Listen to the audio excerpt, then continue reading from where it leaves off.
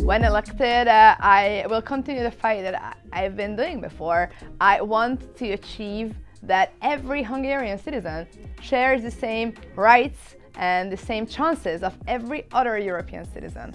And I feel that here in Europe we can achieve controls and protections that we cannot achieve at home. So for instance, to set up a European Environmental Agency to investigate battery projects, for instance, that are placed in the middle of residential areas, to fight for women's rights, to have a stronger European legislative framework to protect women, or to have a budget that is more fair and more just and more direct. There is so much to do, and I'm really ready for this fight. I wish to continue to work on digital dossiers. We have a lot of work to do, especially when it comes to issues dealing with addictive designs of platforms.